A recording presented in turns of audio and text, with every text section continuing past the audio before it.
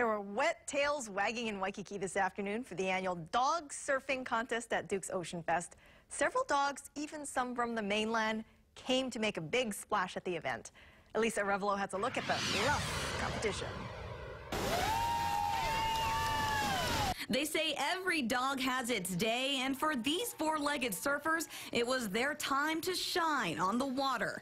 This is my dog, Poquito Tito, and he's a Chihuahua. He's 3 years old, just under 5 pounds, and we did our very first ever doggy surf contest. He was awesome. He jumped off on a couple waves. They were a little big for him, but we got some pictures. This year, 17 pups paddled out to compete for best wave, best tandem, and best costume. It was amazing, and he's only been on a board twice before, and he did fantastic. From small dogs to big dogs, the annual dog surfing contest brought participants from as far away as California.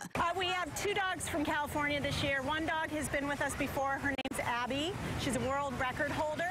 This year she brought her friend Cherie, the surf dog, who's a Frenchie. Some dogs had supporters waving signs in the crowd, and others were even sponsored. At a very young age, at like 8 weeks, we put her in up on the North Shore and just kept going, acclimated over and over.